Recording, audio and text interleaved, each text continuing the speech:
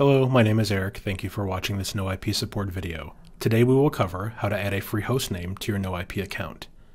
Start by navigating to noip.com in your browser. Then click Login in the top right. This will take you to your dashboard. From the dashboard, click Dynamic DNS at the left. Next, click Create Hostname.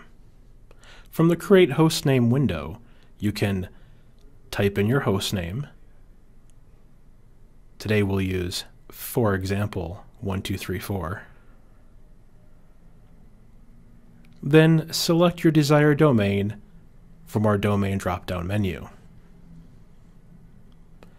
Next, you can change the record type, add an IPv4 address, enable wildcards, or add MX records. When you are finished, click Create Hostname. And you're done. Your hostname is now in the No IP hostnames list. If you need to edit this hostname, just click Modify to the right. Thank you for watching this No IP support video.